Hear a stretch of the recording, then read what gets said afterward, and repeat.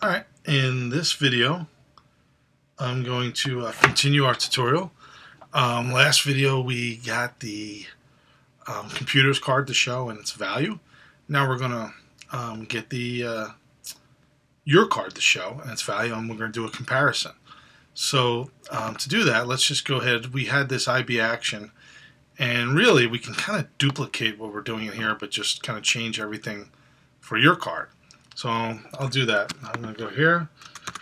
Let's just call this, I apologize, this is just going to be called RandCard2. We'll just kind of add a 2 onto everything so that we don't mix up our variables. So RandCard2 there. That's getting it from our array. And then instead of computer card.image, this is where we say yourCard.image, right? That's right here. Okay, that's why I didn't want to mix up the variables. And then it's going to be whatever card2 is. And then we need to add this to the view as well. So we'll do that right here. We'll say your card. Okay. And then right here, we want to display to the screen in the your value label. So let's change that. And this is RandCard2. Okay. So that should work. Let's give it a try and see if we can see the values show up. Here's the emulator, and if we'll fix this. This is supposed to be kind of tight against the side. So there you go. And yeah, the values are changing as they should. That's 2. That should be 13. Because remember, a 10 is a 10, and a jack is 11, queen is 12. So it's looking good. Okay, let me show you how you can fix this. Because we wanted these this side to be flush against the right here. We can do that in Autoresizing.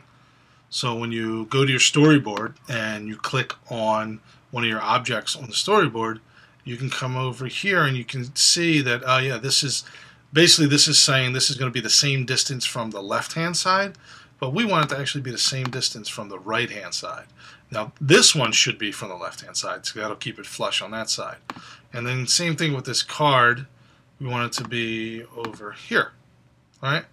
I think this was pushed over as well. Yeah, let's fix that. So, and this, we want it the same distance from the top, so that's fine, leaving that there. Well, this we're going to have to deal with differently. We should change this programmatically, and I'll show you how you can do that. But let's see if that keeps the images. Yeah, see, that keeps them flush against the side. So this, we want to center that. I'll show you how you can do that programmatically. Let's go in here, and we should probably put that in our view did load, since that sets it up. I actually have some code for that.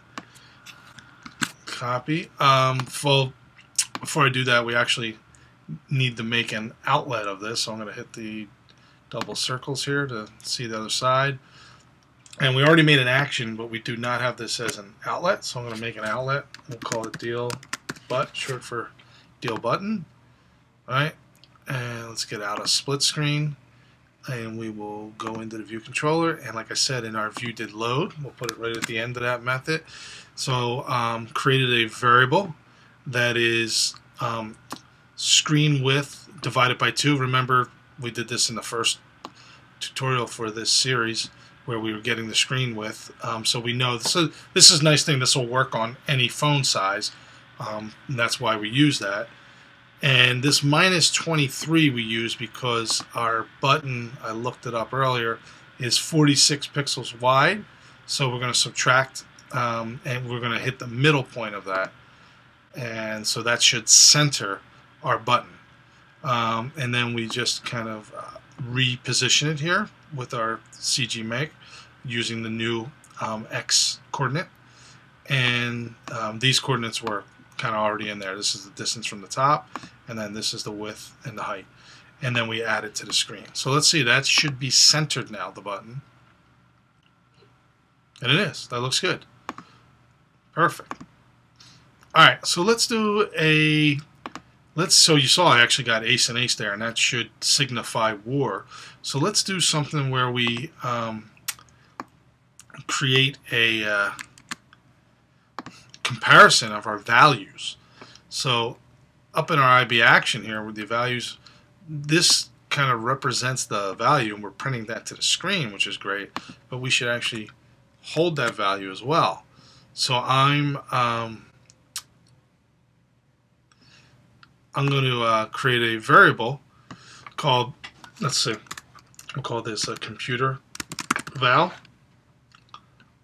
and that's going to be hold that value, and then for this one we'll call it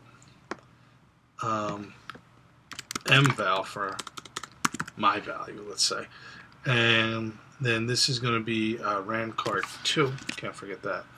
And then we'll do a little if statement here. We'll compare, we'll see if mVal double equal cVal, then we know we have war. Oh, I'm sorry.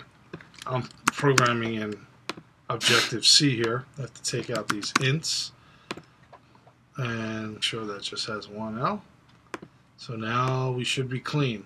And so in our if statement, we want to kind of have a pop-up for the user to let them know that we've had a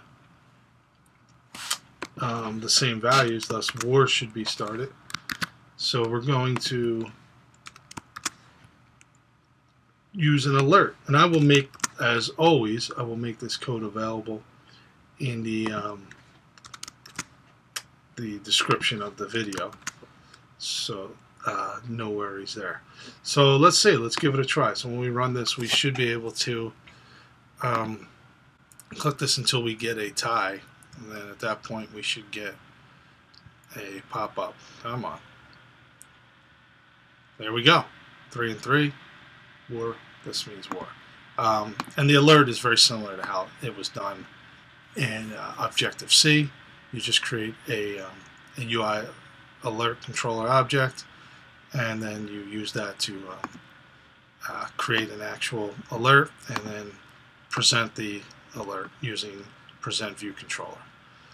So that's it for this tutorial. I hope you enjoyed that. Let me know if you have any questions, and please subscribe.